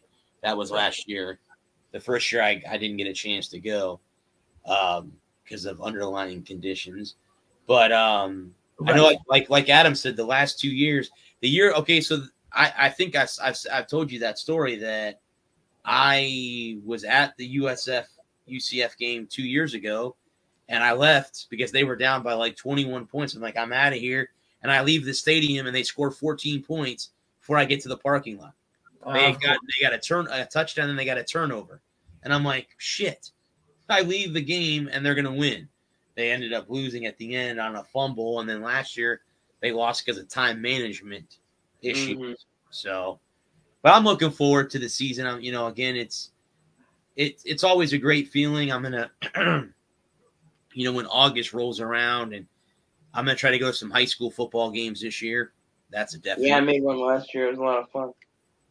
Try to go to that, and then, waking up every Saturday morning and 9 o'clock, ESPN, College Game Day, and watch them go through their picks and everything. And, it's so cool how whatever stops they make. So that'll be kind of cool. And then obviously then the NFL season starts not too long after that. So, but other than that, guys, I have nothing else on the docket. Is there anything you guys want to discuss or go back over? There is one thing that has been brought to my attention, although it's not anything to do, not as much general, but has to do with the service. Are you guys familiar that Zoom is changing? Anybody use Zoom, first of all? I haven't used Zoom in a while. They're looking to change Zoom. I think June 1st is sometime on that mark. You have to use another. They're not using, like I said, like a Zoom Chrome or whatever, because I use it for Monday nights to do Ralph's show, and there's a little notice that came up. I just wonder how I can fix it so I don't have to, be canceled out. I would, what, Lou? If I was you, ask Ralph, because he would be able to tell you. I'll ask him on Sunday, but I'll go over to him again on Monday's show, because it's gonna take telling him face to face how it works rather than just leaving him a message. Because you do a baseball show with him on Monday nights, right? That's correct. He told me about that. He told me about that. Yeah. It's called You're Out. No. Yes. It's an all baseball show, right? Yeah. Yeah, it's called You're Out. No. We're going to call it Kill the Ump, but that's too insulting. Kill the Ump. How about Kill Rob Manfred? How about that? You might draw a lot of viewers for that one. Kill the owner. That's not a little too cruel. I just think we should get him kill the ump. That's what we kill the commissioner. Kill the commissioner. Kill the commissioner. Nobody likes an ump either. No. I'll explain another time. All right. So anyway, aside from all that, and besides, I did my taxes are all done too. Okay. All right. Anywho. $11 joke from last week, everybody. Yeah, boy. You got me doing it now. Right. First of all, I want to thank everybody for the birthday wishes last week. Thank you very much. I got about 40 of them on Facebook. Enhanced Sports Show is Saturday, 5 to 7 p.m. We'll discuss, of course, the men's and women's Final Four. We'll go over the last few weeks of spring training. We got some NBA and NHL news, and NFL free agent frenzy continues. Yeah, we'll discuss that ridiculous new overtime rule in the playoffs, which I still think is ridiculous. Draw your own conclusions, though, of course. And for those of you with special interest, we'll be discussing, you guessed it, WrestleMania. Yeah. Adam, if you have time, you might want to join in. And all depends on what I'm doing. Ugh. So 5 to 7 p.m., I think WrestleMania starts at about 6 or whatever. So for all your wrestling geeks, you might want to tune in with all the rest of the news and everything else. So call the Enhanced Sports Show, 5 to 7 p.m. Eastern Time. Number is 512-543-4662 or 1-800-BODY-SLAM. No. 512-543-4662. I think in Canada it's called 1-800-BODY-SLAM. That's a totally different number. I tried. Yeah, well, I guess people, I do my own jokes. WrestleMania starts this weekend, so yes, we can talk about that. Yeah. But again, to me, when we talked earlier about it, to me the card seemed very vanilla. It's not anything exciting like it used to be. But I want, I'll be honest with you. I think the one thing I want to see is I want to see Stone Cold Steve Austin just light Kevin Owens up. I want to see damage. I want to see that happen.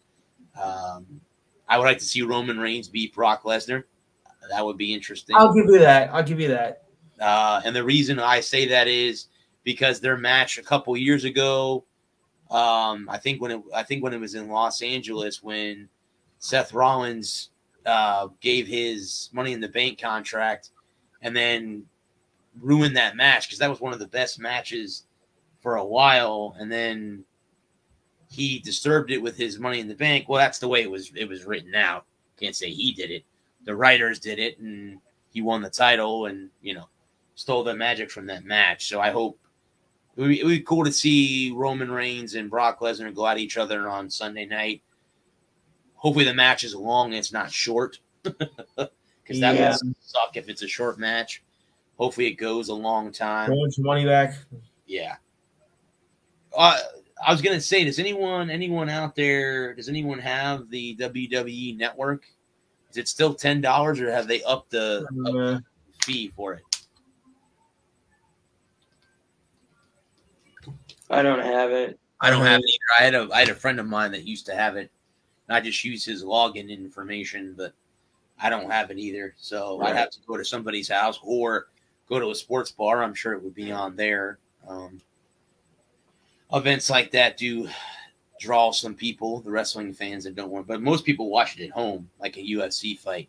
You'd rather watch it at home where you can pause it or go to the bathroom when you want to. You don't have to worry about that. Other than that, guys, again, thank you again, anyone that tuned in. We appreciate all of you that tuned in. If you want to see this show in its entirety, you head over to the Walker Report YouTube page. All the shows will be on there in their entirety. So please like, share, and subscribe. That would be awesome to build that over there. We will be back, guys, next Thursday, which will be the 3rd or 4th, the 4th of April. So that'll be interesting next week. Actually, the 7th of April. I'm sorry, my apologies, the 7th of April next week. So we'll be back at our normal 8 p.m. time. Until then, guys, this has been the Walker Report. I am the sports nerd, Bradley Walker.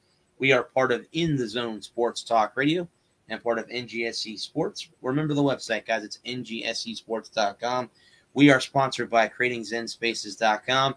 Until then, guys, we love all of you. Thank you again for coming on. Shout out to our men and women of our armed services and our first responders. Until next Thursday, everyone stay safe out there. Thoughts and prayers still with the people in Ukraine. Seems like they're kind of keeping Russia at bay as of right now. We all know that can change in a blink of an eye. So still our thoughts and prayers are with them. But until then, guys, everyone stay safe. Peace. Peace.